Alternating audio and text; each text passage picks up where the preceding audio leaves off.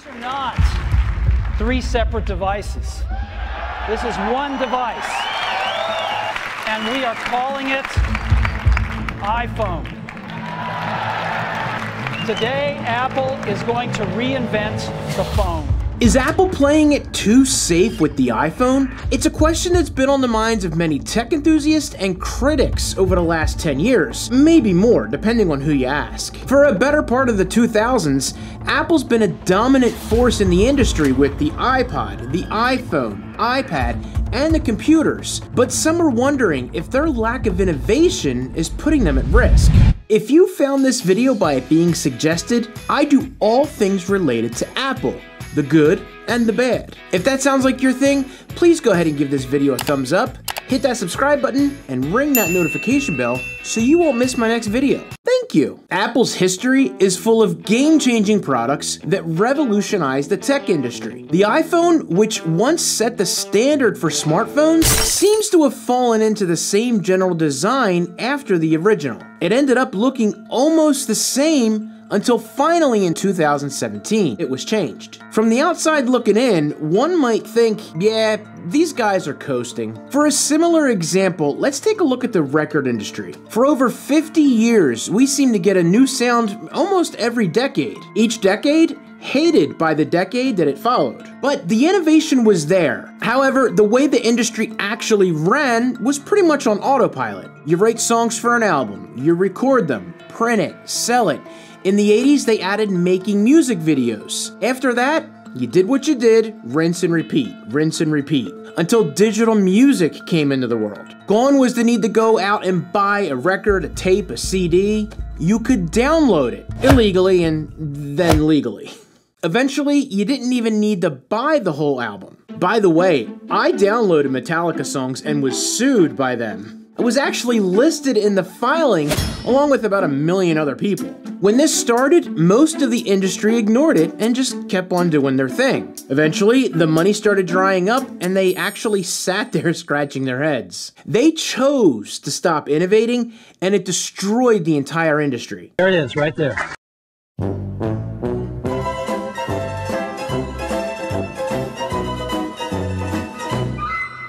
Now there's so much more to this, but I hope you get the idea. For over 10 years, the basic iPhone design was big bezels at the top and bottom with the home button. Now it was symmetrical, but year after year, it never seemed to get any kind of design advancement. Meanwhile, other companies like Samsung, HTC, LG, and many others were releasing all kinds of phones. The bezel started getting a little bit thinner and the phone's larger. Now Apple did go bigger with the iPhone 6 Plus, and the bezels got bigger right along with it. Now, I was one of those people during this time that made fun of the other companies because we would see upwards to 15 phones from one company released in a year. They went through phones like people went through socks. One of the few companies that I actually see making phones with smaller and smaller bezels was LG. Now, then and now, they're probably one of the leaders in screen technology, so it really isn't a surprise. Now, it looked really promising in 2014 when the LG G3 was released. The bezels were smaller, no buttons on the front or the sides, everything was on the back of the phone. Apple was just about to release their new design of the iPhone 6, which people didn't like because that design on the back was ugly.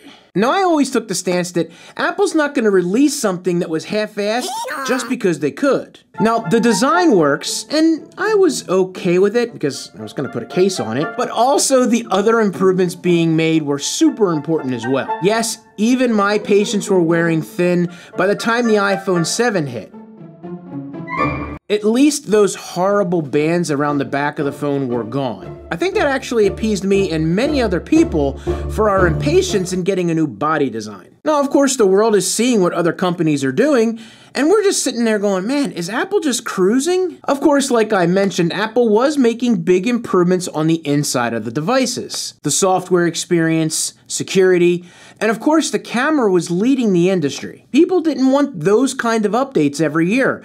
They wanted a bigger screen with no bezels. This would go on for another 4 years before Apple would actually go to that full screen design. I could see the general consensus. Was Apple playing it too safe, or were they just getting lazy? Things got even more heated at the beginning of 2017 when Samsung released the Galaxy S8 and the 8 Plus, LG with the G6, still no home button, and smaller bezels on the top and the bottom. Meanwhile, iPhone 7 users are standing there hearing rumors about a full screen display, but nothing yet. At this point, Apple was really put on the clock. The iPhone, which once set the standard for smartphones, had only seen incremental upgrades up until this point. The same could be said for their other products. iPad, MacBook, iMac, they all looked exactly the same from year to year. Things got thinner, sort of. Look at that edge.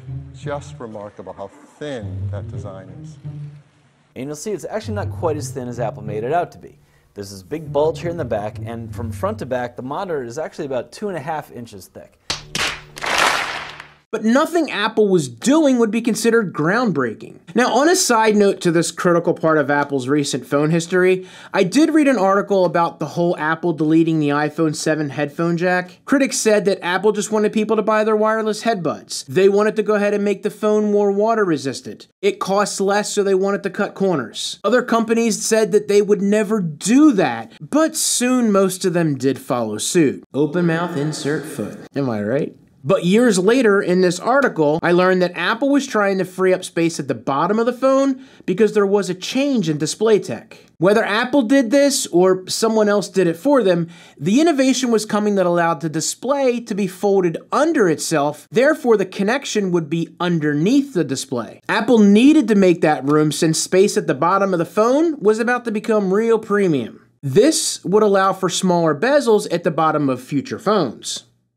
When the September 2017 Apple keynote began, we were first introduced to the iPhone 8 and 8 Plus. Yay. More of the same thing. But something was different this time. Of course, the rumor mill leaking water like an overflowing dam. People were hoping there was one more phone. Well, Apple didn't disappoint with Tim Cook speaking these words. We do have one more thing. Apple was showing off the brand new iPhone X. Look at that new design, full screen display. I really wish that was true.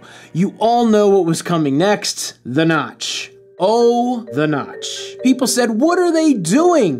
That thing is ugly. You may as well just have the forehead all the way across the top. I was just happy to get a new design. When I got the phone, I did and didn't care about the notch. That I thought would bother me would be the notch at the top, and actually it's really not bothering me at all.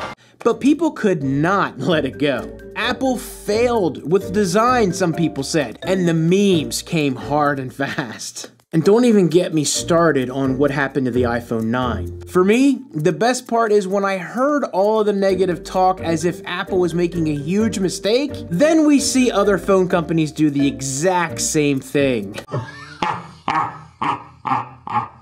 Now, Apple really wanted to do not only the front-facing camera, but Face ID, sensors, and scanners. There was no place to hide any of them. Instead of having the forehead design, many companies did the same thing. Apple just innovated the next big thing, the notch. Now, companies like Samsung did not do this for their standard phones. They started with what I like to call the double hole punch, and then the single hole punch following it up. Whether you liked it or not, it was definitely smaller than a notch. Now, this is where Samsung did something that Apple didn't do. They decided to go with the fingerprint unlock under the display. Now, they also had the ability to unlock with your face, but it wasn't the same as Apple. They just used camera face recognition to unlock. Things like Face ID unlock for apps or online payments isn't available because it doesn't have the 3D scanning and security like Apple does. Notch or hole punch? It really depends on what you want the phone to do and what you thought looked less ugly. So it may seem that Apple does have a method to their madness for some things. We are almost 4 years removed from the introduction of the notch the iPhone X, and we still have a notch, sort of. Do I still feel the same way I did with the iPhone X? Yes and no, and the reasons vary. Of course, you guys know I didn't keep the iPhone 14, so I can't really speak of the annoyances of noticing the island. For my iPhone 13 Pro, Some apps eliminate the notch with the bar so all the info is easy to see. Apps like YouTube Studio don't do that. And sometimes I need to look at my friends' thumbnails on their pages before a video's released, and I can't see it. It's like blocked by the notch. I usually don't watch movies in full screen because 1, it cuts the top and the bottom, and 2, I don't like seeing the notch when I'm watching movies. I mean, instead of having the top totally being blocked, now it would have a smidgen across above the island. I don't know.